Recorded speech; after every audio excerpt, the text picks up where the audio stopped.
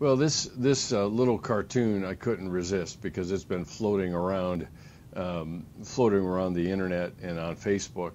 In terms of that, really, if you were to be more accurate, and I know that this is a cartoon, so, but if you were to be more accurate, you'd actually have the first known, in a sense, the first known sighting of Michael Phelps. The egg is also a first known because both mom and dad, although we don't hear much about Michael's dad, were part of the deal, obviously. All right, so let's turn our attention to prenatal development and the idea to understand some of the basics, if you will, that again, some of this might be review for a lot of you, but a total of 200 million or more sperm which are deposited during intercourse approach an egg 85,000 times its size, their own size. The few that make it and penetrate the outer protective barrier of the egg itself, the one that makes it, the one that makes it essentially is the one that penetrates into the cell itself, and that once that happens, then this protective coating then basically just shuts, and no other sperm is available actually to get into the cell at all. The moment this happens and the sperm becomes part, then this begins to subdivide because the two begin to fuse, two becomes one, and we are now, in a sense, in a lot of ways, and no pun intended, of course, off to the races. So the fewer than half of all the fertilized eggs, called zygotes, survive. So in the first week, cell division, and zygotes is one of the words that is what we refer to as a fertilized egg,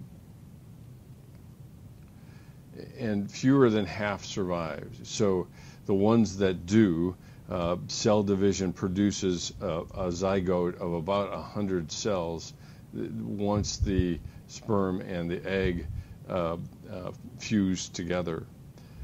In the first week, cell division produces the 100 cells, then the cells begin to differentiate.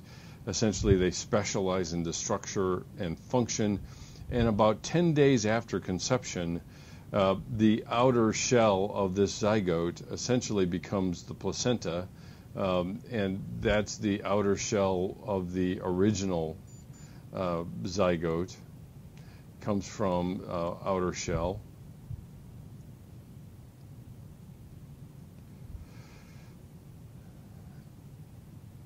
And then essentially the inner cells are what we would refer to as the embryos. This is the inner shell, inner cells. So that differentiation already begins to occur the moment of fertilization itself. After about 9 weeks, we then move to what we refer to as a fetus. It is unmistakably human. And during the 6th month, because 9 weeks is about 2 months, about the 6th month, we have the internal organs beginning to develop. The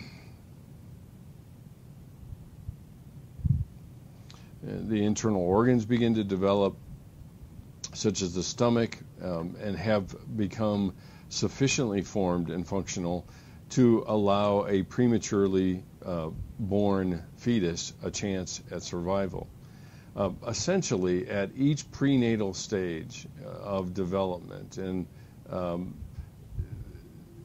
one of the things just to keep in mind and to underscore here is that there are factors each stage is affected by factors that we refer to as teratogens.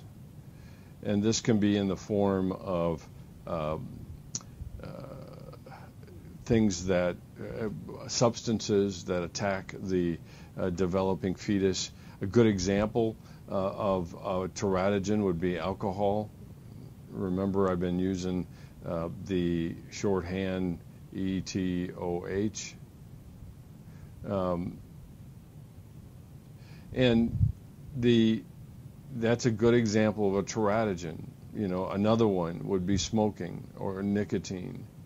These are substances that are passed to the fetus, and because it's in this developmental stage, it impacts the development internally. And these teratogens, essentially most of the OBGYN recommendations is usually has to do with smoking. A lot of it does, drinking. And generally what a lot of OBGYNs are also going to say is cut back on your caffeine. Excuse me for my throat clearing there. So in alcohol, one of the outcomes that we see is a syndrome we refer to as FAS, which is fetal alcohol syndrome. And the FAS is can be detected usually in the face of babies when they are born. Usually they have a very low, flat bridge across the nose. A lot of times their eyes are very widely spaced. And each one of these things are part of what comes into play when we're talking about prenatal development. So the zygotes are the key. They begin to subdivide into 100 cells. Eventually, by about 10 days, this stage hits where we now have a differentiation of placenta and embryo. At 9 weeks, we refer to it as the fetus, and is unmistakably human at that point in time. Although up until this point, the thing to keep in mind is that, you know, your book says unmistakably human. Earlier on, a lot of times people look at it and say it looks like a tadpole because of the long spinal cord, and that's just part of the development. Essentially, the proportions, what I think your book is trying to get at here is the proportions of the fetus then actually looks more human-like, essentially. And then the key is we've got developing internal organs at 6 months, and the placenta is passing nutrients and oxygen from the mother to the fetus. And what that also means is that while they're passing nutrients, they're also passing, the placenta is also passing along teratogens ingested by the mother that can reach the fetus, oftentimes producing something like fetal alcohol syndrome because if the mom is drinking.